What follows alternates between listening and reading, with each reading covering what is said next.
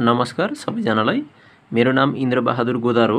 म आज हजुरहरुलाई यस भिडियोमा अप्सनल म्याथमेटिक्स अन्तर्गतको कोर्डिनेट जियोमेट्रीमा रहेको दुईवटा इम्पोर्टेन्ट क्वेशन्सहरु सल्भ गरेर देखाउने छु।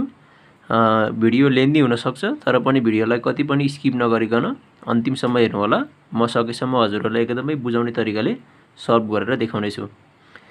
First of all let me read the question number 1. Find the equation of the straight line PQ। Equation straight line कुन हो हामीले निकाल्नु पर्ने, कुनको इक्वेसन निकाल्नु पर्ने, PQ को निकाल्नु पर्ने हो from the following figure diagram दिएको छ। And also given here OM is equals to 4 units भनेर दिएको छ। अब OM हेरौं। OM चाहिँ यो परपेन्डिकुलर डिस्टेन्स, यहाँ परपेन्डिकुलर सिम्बल पनि देख्न सकिन्छ हामीले। So OM is the perpendicular distance from the origin. यो O भनेको ओरिजिन हो है त, from origin to that line. A perpendicular distance from the origin to that line कति दिएको छ, 4 युनिट्स दिएको छ। यस्तो बेलामा जब तपाईलाई परपेन्डिकुलर डिस्टेन्स दिन्छ from the origin to that line, त्यो बेलामा चाहिँ हामीसँग एउटा फर्मुला छ। त्यो फर्मुला तपाईहरुले सम्झिनु पर्ने हुन्छ। म यसमा लेख्छु। यो स्ट्यान्डर्ड डिराइभ गरिसकेको फर्मुला हो। यो चाहिँ x cos alpha plus y sin alpha is equals to p भन्ने फर्मुला छ। यो फर्मुला तपाईहरुले सम्झिनु पर्ने हुन्छ। यो कस्तो केसको फर्मुला भन्दाखेरि चाहिँ when the perpendicular distance from the origin to that line is given and the angle made by that perpendicular। यो परपेन्डिकुलरले एंगल बनाउने कुनसँग, x एक्सिस सँग है, x एक्सिस सँग बनाउने जुन हाम्रो x एक्सिस छ त्योसँग बनाउने एंगल चाहिँ अल्फा हो के यो। p is the perpendicular distance from the origin to that line and the alpha is the angle made by that perpendicular not by that line। यो लाइनले हैन फेरि है त, परपेन्डिकुलरले हो। यो परपेन्डिकुलरले x एक्सिस सँग कति डिग्री बनाएछ भन्ने कुरा चाहिँ अल्फा हो। अब हामीले यही फर्मुला लगाउने हो। यसमा हामीलाई p थाहा छ। p is the perpendicular distance from the origin to that line which is here OM। OM को भ्यालु थाहा छ। अब हामीलाई चाहिने भनेको अल्फा हो। अल्फा भनेको के हो, त्यो परपेन्डिकुलरले, त्यो परपेन्डिकुलर भन्ने के छ, OM छ, त्यसले x एक्सिस सँग कति डिग्री बनाएछ भन्ने कुरा जुन भनेको हेयर यो एंगल चाहिँ हामीलाई निकाल्नु पर्ने हो। यो एंगल चाहिँ यो यस्तो एन्टी क्लकवाइज डाइरेक्सनमा हुन्छ है त, पोजिटिभ एंगल हो। यो पोजिटिभ एंगल भनेको एन्टी क्लकवाइज डाइरेक्सन। यो चाहिँ यस्तो यो एंगल चाहिँ हामीलाई चाहियो। अब हामीलाई p थाहा छ भनेपछि यो एंगल निकाल्नु पर्यो। अब यो एंगल निकाल्नको लागि त हामीले यहाँ ट्रायंगल सल्भ गर्नुपर्ने हुन्छ। यो 150 डिग्री दिएको छ। अब हेर यो यतापट्टिको भित्रको यो पोइन्ट लगाएको यहाँ अप्ठ्यारो होला हेर्दाखेरि। यो पोइन्ट लगाएको कति हुन्छ भनेर निकाल्नको लागि म डाइरेक्टली गरिदिन्छु। यसमा ल्याङ्ग्वेजहरु मिलाएर हजुरहरु आफैले लेख्न पनि सक्नुहुनेछ।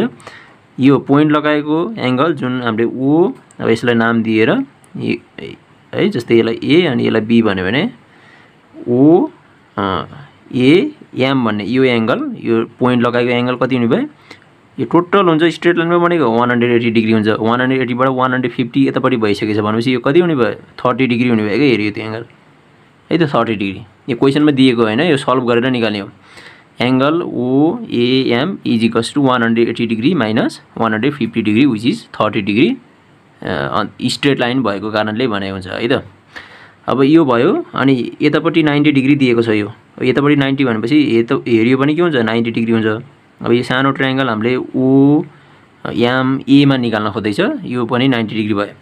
यो 30 डिग्री, यो 90 डिग्री। अब बाँकी रहेको त ओबियसली कति हुन्छ, 180 degree minus sum of this to angles है त। त्यही भएर चाहिँ हामीलाई चाहिने भनेको हेरियो एंगल हो। हामीलाई चाहिने भनेको एंगल कुन हो, MOA हो के है। MOA भनेको चाहिँ 180 डिग्री बाट दुईवटाको सम है, ट्रायंगलको सम त जहिले पनि 180 डिग्री हुन्छ। अब हामीलाई दुईटा थाहा छ। यो चाहिँ 30 डिग्री छ है, 30 डिग्री प्लस अर्को कति हो, यो चाहिँ 90 डिग्री हो। त्यही भएर सम यसरी हामीले डाइरेक्टली यो गर्न पनि सकिन्छ। अब तपाईले यहाँ मिलाएर लेख्यो भने चाहिँ हुन्छ। मैले चाहिँ अहिले डाइरेक्टली गर्दिएको छु। अब यो भयो भने हाम्रो कति आउने भयो, 90 डिग्री र 30 डिग्री गर्दाखेरि 120 डिग्री भयो भनेपछि यो कति हुन्छ, 60 डिग्री आउँछ। अब त हामीलाई यसमा p पनि थाहा छ, अल्फा पनि थाहा भयो। अब त इजिली हामीले निकाल्न सकिन्छ। यो अल्फा पनि थाहा भयो। So the equation, required equation के हुने भयो, x cos, this is the value of the alpha है त। यो अल्फा को भ्यालु 60 डिग्री आएको, 60 डिग्री राख्ने cos 60 degree plus y sin 60 degree is equals to p. The value of the p is the perpendicular distance from the origin to that line which is here 4 units. ल अब यसलाई त solve गर्ने और cos 60 degree को value कति हुन्छ 1/2 हुन्छ यो ट्रिगोनोमेट्री टेबलबाट अथवा क्याल्कुलेटरमा हाने पनि भयो y अब sin 60 डिग्री को भ्यालु भनेको √3/2 इज इक्वल्स टु 4. अब यसमा डिनोमिनेटर सेम छ एलसीएम लिएर पनि सजिलो भयो x plus √3 into y is equals to अब यसमा तलपट्टि चाहिँ 2 हुन्छ के रे 2 उतापट्टि मल्टिप्लाई हुँदै जाँदाखेरि के हुन्छ 2 × 4 गरेर 8 हुने भयो है. This is the required equation. यसरी चाहिँ हामीले यो सल्भ गरियो है त. अब नेक्स्ट क्वेसन नम्बर 2 हेरौँ. क्वेसन नम्बर 2 यतापट्टि छ यो यसलाई हेरौँ है त. Find the equation of the straight line whose इन्टरसेप्ट्स are reciprocal of the इन्टरसेप्ट्स of this line. एउटा लाइन दिएको छ है यो लाइन दिएको छ 3x + 2y - 6 = 0 भन्ने यसको इन्टरसेप्ट है त यसको इन्टरसेप्टको रेसिप्रोकल चाहिँ हामीलाई निकाल्नुपर्ने इक्वेसनको हामीलाई निकाल्नुपर्ने इक्वेसनको इन्टरसेप्ट चाहिँ यो इक्वेसनको रेसिप्रोकल छ. त्यही भएर पहिला सुरुमा त यो इक्वेसनको इन्टरसेप्ट्सहरु के हो भनेर चाहिँ निकाल्नु पर्यो. First of all we have two calculate the इन्टरसेप्ट्स on the axes made by this lines है त यो लाइनले निकाल्ने. जस्तै यो गिवन इक्वेसन चाहिँ कुन हो अब यो भाषाहरु चाहिँ मिलाएर लेख्नु होला 3x + 2y - 6 = 0. अब पहिला सुरुमा त यसको इन्टरसेप्ट निकाल्नु पर्यो अनि यसको इन्टरसेप्टको रेसिप्रोकल चाहिँ हामीलाई आवश्यक परेको इक्वेसनको इन्टरसेप्ट्सहरु हुन्छ भनेर भनेको. अब यसको इन्टरसेप्ट्सहरु निकाल्नको लागि त अब म तपाईहरुलाई एउटा तरिका सजिलो तरिकाबाट सिकाउने छु. धेरै तरिकाहरु हुन्छ इन्टरसेप्ट्सहरु निकाल्नको लागि. अब x को भ्यालु 0 राख्ने x को भ्यालु 0 राख्यो भने y इन्टरसेप्ट आउँछ त्यो गर्न पनि सकियो अनि y को भ्यालु 0 राख्यो भने x इन्टरसेप्ट आउँछ. त्यस्तो तरिकाले गरे पनि भयो नत्र स्ट्यान्डर्ड फर्मसँग कम्पेयर गरेर गरे पनि भयो. अब यसलाई म चाहिँ स्ट्यान्डर्ड फर्मेटसँग कम्पेयर गर्छु. त्यसको लागि तपाईहरुले यस्तो गर्नु होला जुन यसमा कन्स्ट्यान्ट छ कन्स्ट्यान्ट कति छ -6 छ यसलाई पहिला राइट ह्यान्ड साइड तिर लगिदिने है 3x + 2y = 6 फर्स्ट स्टेप यो कन्स्ट्यान्ट जति छ त्यसलाई राइट ह्यान्ड साइड तिर लैजाने.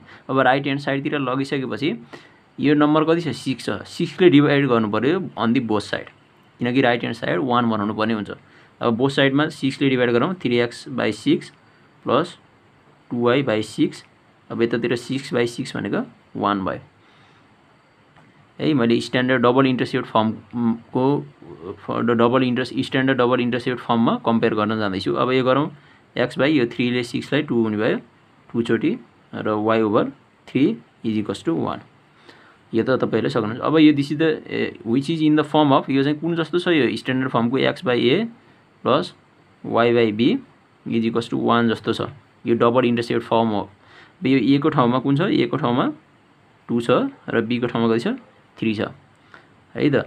अब भन्न खोजेको यो इन्टरसेप्ट्सहरु x इन्टरसेप्ट कति छ 2 छ र y इन्टरसेप्ट कति छ 3 छ. र a को भ्यालु कति छ 2 छ and the value of the b is 3. यो त यो इक्वेसनको लागि हो. हामीलाई चाहिने इक्वेसनको त यो जुन यसको इन्टरसेप्ट छ यसको रेसिप्रोकल छ भनेको छ है त. रेसिप्रोकल भनेको अब जस्तै यसलाई चाहिँ रेसिप्रोकल गरौँ सो 1/2 यसरी 1/2 गर्दै हुन्छ. रेसिप्रोकल भनेको जस्ट न्युमरेटर डिनोमिनेटर एक्सचेन्ज गरिदिने हो है त. 1/2 एन्ड 1/3 है त जस्ट उल्टो गर्दिएको यसलाई उल्टो fraction change गर्दिएको 1/2 and 1/3 are इन्टरसेप्ट्स on the axes है एक्सिसमा बनाएको इन्टरसेप्ट्सहरु are the intercept for our equation है. आवर लाइन भने हुन्छ जुन हामीले निकाल्नु पर्ने लाइन हो त्यसको इन्टरसेप्ट चाहिँ यो हो के है 1/2 र 1/3 हो यसको रेसिप्रोकल हो. ल अब त्यो भइसकेपछि त अब इक्वेसन त निकाल्न सकिहाल्यो इजिली. इक्वेसन भनेको x/x इन्टरसेप्ट भनेको यो हो अगाडिको किनकि यसको x इन्टरसेप्ट 2 थियो त्यसको उल्टो भनेको 1/2 हो. त्यही भएर चाहिँ x/x इन्टरसेप्ट चाहियो x/1/2 गर्नु पर्यो यसरी प्लस y/y इन्टरसेप्ट कति छ 1/3 = 1. अब त्यसलाई यो गर्यो भने यो माथितिर जान्छ यसरी 2 3 यता माथितिर जान्छ भनेर सम्झि पनि भयो. ल यो कति भयो 2 यता भयो 2x + 3y = कति भयो 1 भयो. यो चाहिँ हाम्रो डिजायर्ड इक्वेसन भयो है त. यसरी हामीले यो क्वेसन नम्बर 2 पनि सल्भ गरिएको छ. अब अब यसरी नै सल्भ गर्न सकिन्छ। मैले यसमा बेसिकली त दुईवटा इक्वेसनको दुईवटा फर्मेटहरू, स्ट्रेट लाइनको दुईवटा फर्महरू, जुन चाहिँ यसलाई भन्छ नर्मल अर परपेन्डिकुलर फर्म भन्छ यसलाई चाहिँ भने चाहिँ अर्को छ यो यस्तो फर्मेटलाई के भन्छ यसलाई चाहिँ हामीले डबल इन्टरसेप्ट फर्म भनिन्छ है त। यो दुईवटा सिकियो यसमा। यस्तै भिडियोको लागि चाहिँ च्यानललाई सब्स्क्राइब गर्नुपर्ने हुन्छ। म अरू भिडियोहरूमा यही म्याथमेटिक्ससँग रिलेटेड धेरै कुराहरू अपलोड गर्नेछु। Thank you all of you for watching this video.